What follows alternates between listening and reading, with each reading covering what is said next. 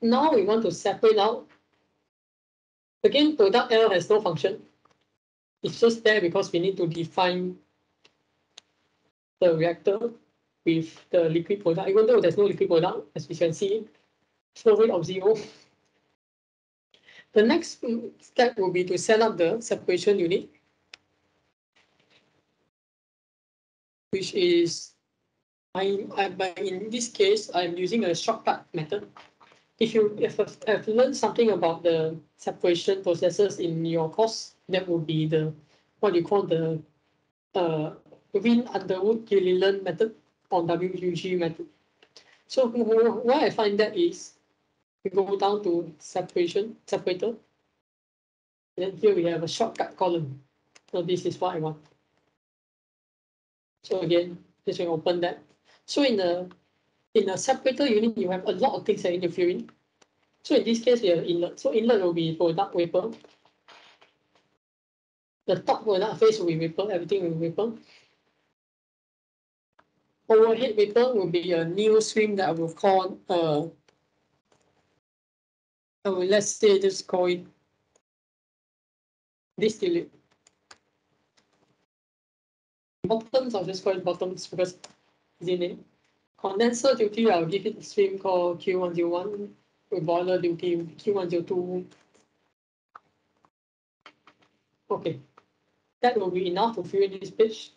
So in the parameters, we have to fill in the light key and heavy key fraction. So light key is the main light component that comes out the top.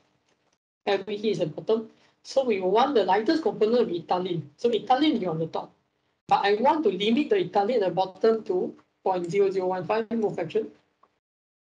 Heavy key will be the product at the bottom. I want to limit the bottom product.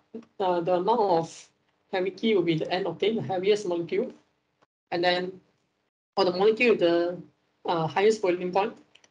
And now we limit that to 28%. Condenser pressure will be 15 psi. The boiler pressure will be 35 psi.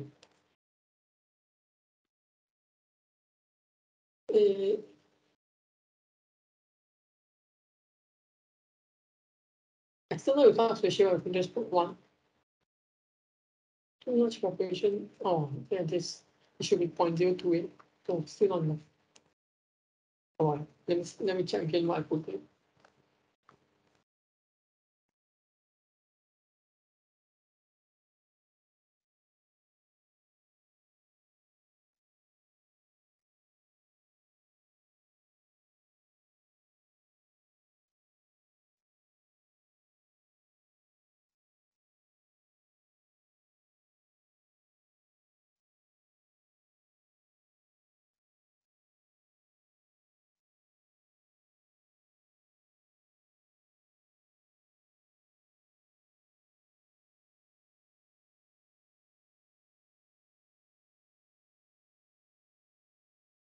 Oh, 5.2.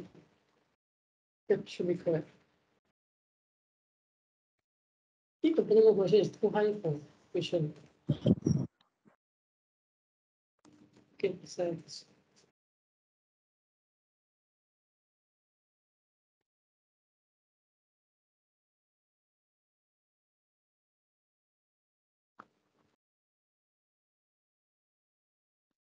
we just leave it for now, and then we slowly move up later on.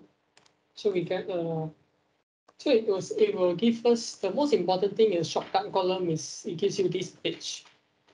The minimum number of trays, actual number of trays, optimal feed stage, condenser temperature, boiler temperature, and vapor flows and so on. Not really sure why it told me that I can't accept this, which is quite weird. So it didn't give me the same error.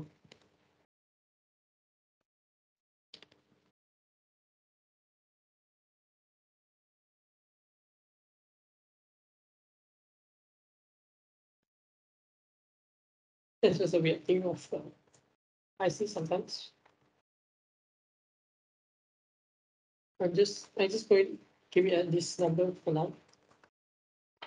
And you can see that the minimum number of trays and so on changes. Okay, so let's move on and see what do we need. So this is a separation process. So we have slightly messy here. We just move this around and buttons.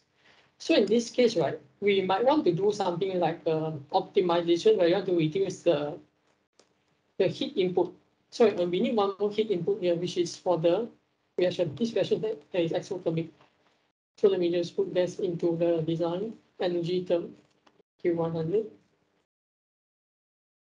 When you put in the energy term, the reactor becomes not specified because it doesn't know how much energy is required.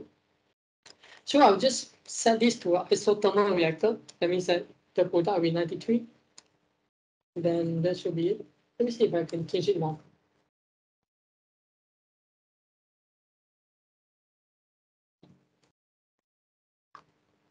Still black. That's weird.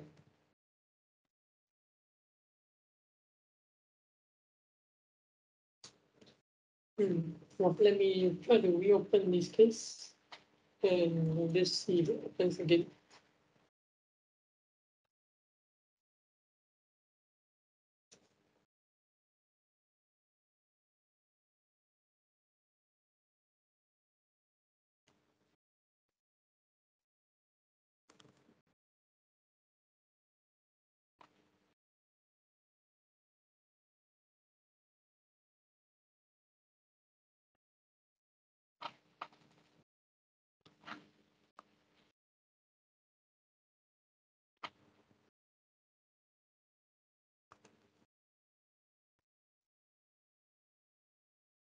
Okay, this is weird because now it accepts my 0.28. So I just assume that this is a bug in the latest HYSYS version.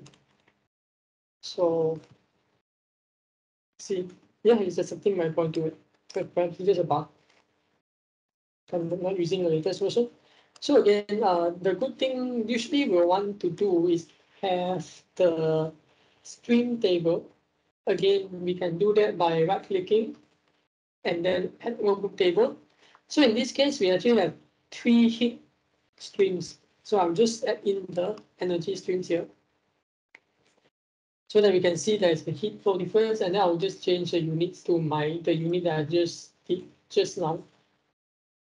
So Q100 is the heat removed from the reactor, negative meaning heat removed.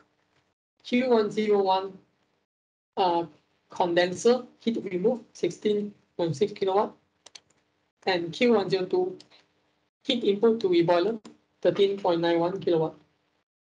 So again, I can also add a table for the composition just to confirm that I've achieved my requirements. So you can see that for the distillation column P100, I'll just rename these two as distillate and product instead of 1 and 2. And so the bottom has a component mode fraction of Italian of 0.0015, which is what I inputted.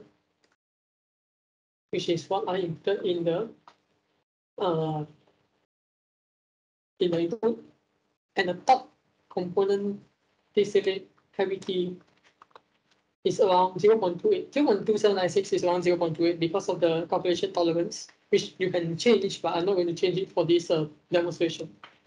So that's how you get like reaction and separation combo, which is quite normal if you're doing a plant design. You suddenly have a reaction and a separation combo. It won't be like just pumps and heat exchangers and glass.